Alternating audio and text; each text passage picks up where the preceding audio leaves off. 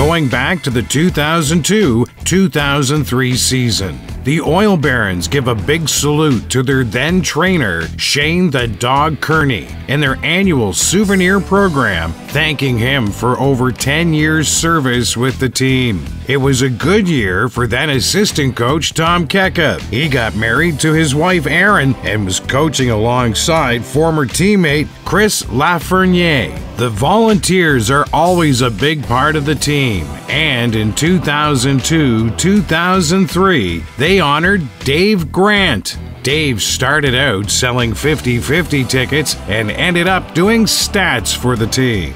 The team captains that year all played different positions, but represented the team very well. Drew Campbell, Tim Callahan, and Scott Stewart. Drew was the 5th Fort McMurray-born player to be captain.